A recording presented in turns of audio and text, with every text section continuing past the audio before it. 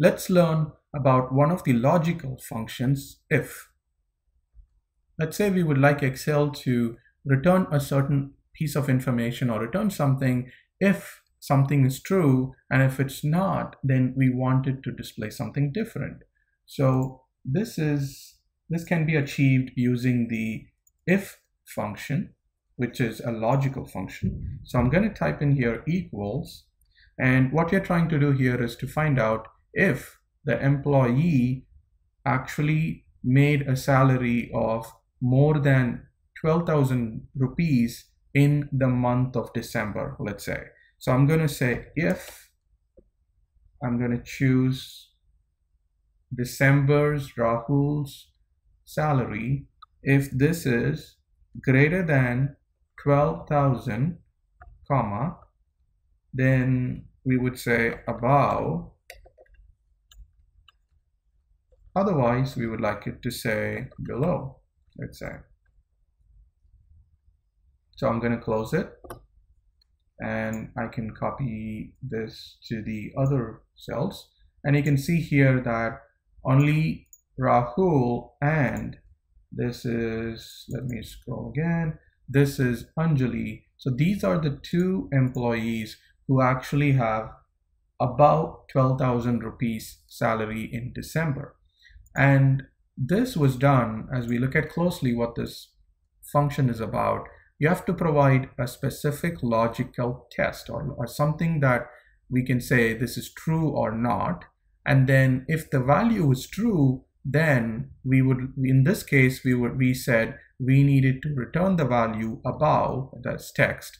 And then if it's false, we said we wanted to return below. And that's why the employees where the amount was greater than 12,000, we got the above value, otherwise it was below. So now it doesn't have to be just text information. If you are putting in text information, you need to put it between the double quotes, but you can also put a number here. For example, let me say 1 if it's above and 0 if it's below. So then I don't need to put double quotes, hit enter, and you can see here that it returns the value 1, and it's keeping this currency format, but you can quickly change that and say I don't need the currency format. So this is a quick way of checking a specific condition and returning a different value if it is true and something else if it's false. And this is something which you'll probably use very, very frequently when you deal with data in Excel.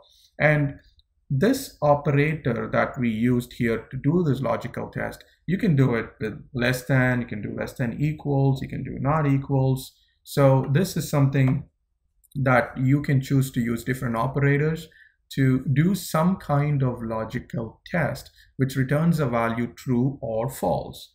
And in such cases, if is a great function to use. In this case, we used a number in our comparison or the logical test. We can also use text information. So let's say I want to compare this specific cell here with the name of the employee. If that is equals, let's say the dot space Rahul and comma, let's say I wanted to display, if that value is true, I wanted to display, let's say, yes. And if it is not true, I wanted to display no. And again, you can use numbers here as the returning values. It doesn't mean that you have to use text all the way. You can use different combinations. But basically, the value, if it is true, this will be returned. If the value is false, this will be returned.